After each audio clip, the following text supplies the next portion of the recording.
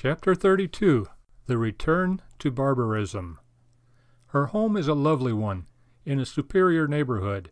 She prides herself on being a good parent, and she insists that her 2 teenage children bring in every kind of schoolmate, especially ones who are regarded as socially unacceptable, more or less delinquent, and wild. As a good liberal, this woman holds that she can help people by being good to them. Recently, she returned home to find her place burglarized. Police said the thieves obviously knew what was in the house and where to get it. Neighbors reported that some of the usual teenagers had been around the place, but the neighbors did not know that Mrs. B was gone. The woman was not angry. In fact, she was more than a little thrilled and excited by it all. She was definitely not angry at whichever teenagers were guilty. Instead, she kept saying what drove them to it. How terrible, she maintained, that our culture drives its greatest resource, youth, to such delinquency. We are all guilty, she held, and we must all somehow make it up to our underprivileged youth. If the thieves were caught, she would not prosecute. As each day passed, she developed a progressively more self-righteous glow over submitting to evil and then calling evil good. The sad fact is that this is not an isolated case. I have run across 3 like situations recently. Worse than a thief is someone who justifies a thief and calls evil good. The teenage thieves took some valuable property.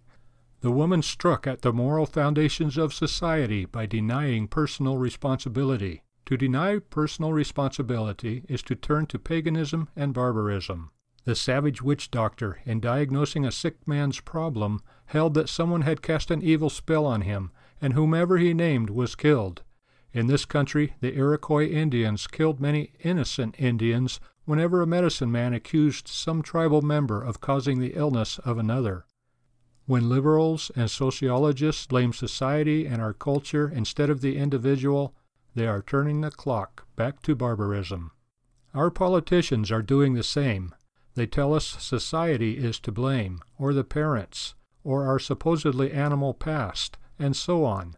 The language is supposedly scientific, but the meaning is the old barbarism of the witch doctor, of the days when a father was put to death for the crime of his son, and a child for the crime of his father. Sometimes a city was sentenced to death for the offense of 1 or 2 citizens.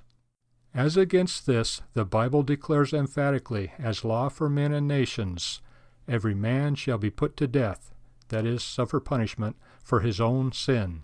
Deuteronomy 24:16. Every one shall die for his own iniquity. Jeremiah 31:30. The fathers shall not be put to death for the children, neither shall the children be put to death for the fathers. Deuteronomy 24:16. To deny personal responsibility is to turn to paganism and barbarism. Mrs. B feels that she is very enlightened and progressive. In reality, she might as well run around naked with a piece of bone through her nose. Her thinking is on the level of the savages.